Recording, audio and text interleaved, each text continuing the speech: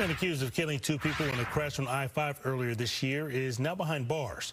Washington State Patrol says that Antonio Lopez was caught while re-entering the U.S. from Mexico. He's now awaiting extradition back to Washington to face charges for vehicular homicide, vehicular assault, and felony hit and run. That crash happened back in February. Two cars crashed on southbound I-5 not far from the West Seattle Bridge. While those involved were assessing the damage, a third car crashed into both of them, killing two people and seriously injuring one person. According to court documents, Lopez was speeding on the icy highway. By the time police arrived, Lopez and a passenger had run off from that crash.